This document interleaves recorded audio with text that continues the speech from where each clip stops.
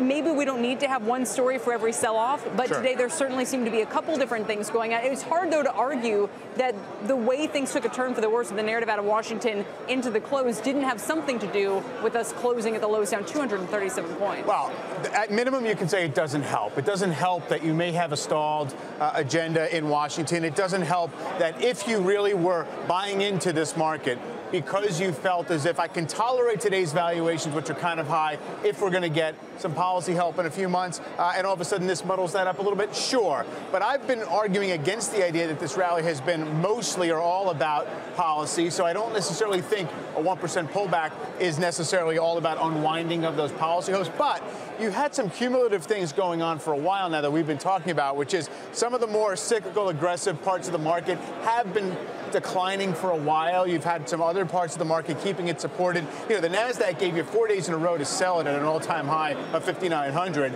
and it couldn't get any more oomph above that. So it seems as if, look, we had some pent-up selling. We got a lot of it flushed through today. We're a little bit through the bottom of this range people have been looking at to keep the S&P above 2350. We'll see if there's anything that follows behind this in terms of more selling. We're also about to get some earnings this afternoon. Could be interesting to see the impact that FedEx and Nike have on this market. Michael Yoshikami, what are you reading? You're on the West Coast. You're not in Washington. Maybe you get some fresh eyes on what's playing out here.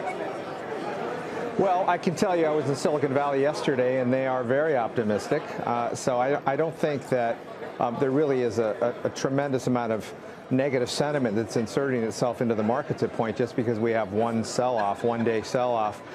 Why is it down? Who knows why it's down? In all likelihood, it's probably something to do with policy. I know Mike doesn't necessarily agree with that, but I think policy perhaps does have something to do with this, just a perception that healthcare isn't going well, so maybe tax policy isn't going well. But I've been saying for a while that the market is not cheap. It doesn't mean you don't own equities. It just means you're pretty defensive. And I think some of the names that have been defensive, that have been unloved, I think are going to come back into favor when the market starts to get more volatile. All right, Jeff Salt, the other thing that happened today I find really interesting, especially when you look at the Russell. This morning, Ally comes out, gives a profit warning, and talks about how, suddenly used car prices are dropping. That means, finance companies have to put up more provisions against losses, for example. It kind of ripples through the whole car industry, and that's what we saw in the market today, and that includes a lot of the banks.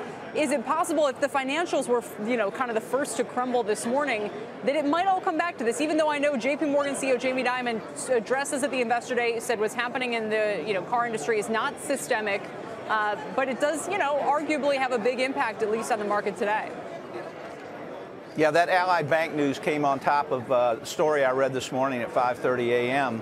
That said Americans, to some degree, have stopped making car payments on their auto loans. So that was piling on with the Allied Bank story this afternoon. But I think the real cause proxima today was when Donald Trump came out and didn't say that, the health care bill was a slam dunk going to pass. Now, I would tell you that our models turned negative the last week of January, and up until today, that's been wrong-footed. But I still stick with the models, and I still think you'd be cautious here.